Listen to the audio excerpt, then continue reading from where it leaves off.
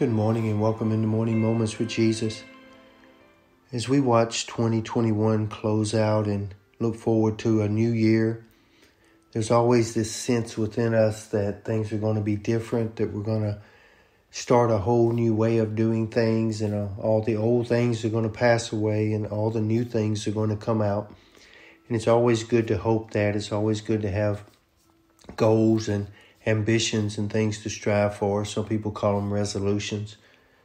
But the one thing that the Lord shows us in His Word is that there's some things that we ought to do every day of our lives, not just wait for a new year or not just wait for something to happen in our lives to where we feel like we have to make a change.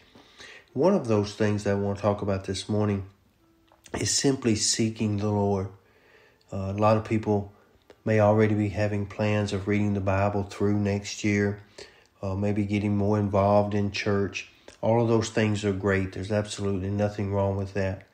But you're going to miss a great treasure if you just do that just to accomplish a goal. Your goal ought not to just be to read a Bible through in a year or to get more involved in a church project. It simply ought to be to seek the heart of the Lord Jesus Christ. Not just in 2022, not just because it's the beginning of a new year. It's because you're a blood-bought believer in the Lord Jesus Christ. And that makes you not only a child of God, but the Bible bears out that we should be disciples of Christ. Not just people who call themselves Christians, but we should be people who seek heartily and earnestly after the heart of the Lord. In Lamentations chapter 3, verses 24 through 26, there's a powerful statement made here, and it begins by saying, "The Lord is my portion, says my soul." In other words, my soul is crying out these words, that the Lord is my portion. And that word portion here means my allotment and my inheritance. I want you to know this morning that there are certain things that belong to you. They belong to you. And the reason why we go through most of our lives, and some people go through all of their lives, and never really receive their inheritance that not only God has for them in heaven, we're going to get that inheritance, but there are great allotments and things that God wants you to have right here on this earth.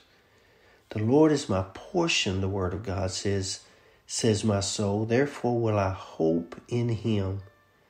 The Lord is good unto them that wait for Him, to the soul that seeks Him. Now listen to verse 26. It is good that a man should both hope and quietly wait for the salvation of the Lord. That word seek there is a powerful word, because it simply means to diligently inquire. And in 2022, if you want to make any kind of resolution, if you want to make any kind of goal, it should be better next year than we were this year in all aspects of our lives. Not some giant leap, not some home run, but just moment by moment, step by step, decision by decision. Let us diligently inquire to the Lord. Lord, what is my allotment? What is my inheritance for now, for this moment, for this season, for this year?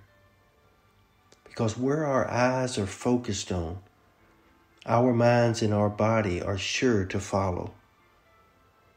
So let's make this commitment to the Lord. And be careful on this, because Ecclesiastes chapter 5 says it's better not to make a vow than to make it and not keep it. But let's make this vow to the Lord.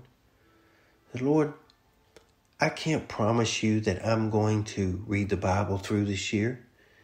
And I can't promise you that I will be as involved in church as I need to be. But I can tell you this. I can vow to take a little time next year and spend more time, just you and me, seeking your heart, your wisdom, your will, and your ways.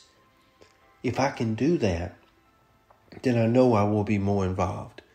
I know I'll be more in tune with what you have for me. Because Matthew chapter 6 and verse 33 wraps it up with a wonderful, wonderful statement. Because next year is going to be the same as this year. There's going to be a lot of chaos. There's going to be a lot of turmoil, a lot of worldly things going on. It's going to try to catch your eye, pollute your mind, and point you in the wrong direction. But Matthew 6:33 says this, that if you will seek first the kingdom of God and his righteousness, he'll add all the other things to you. So today I pray and speak a blessing over you, that you will commit to the Lord, to seek his heart and seek his will and seek his ways. You be safe, you be strong, and you be blessed. And Lord's will, we'll see you back here again tomorrow. You have a great day.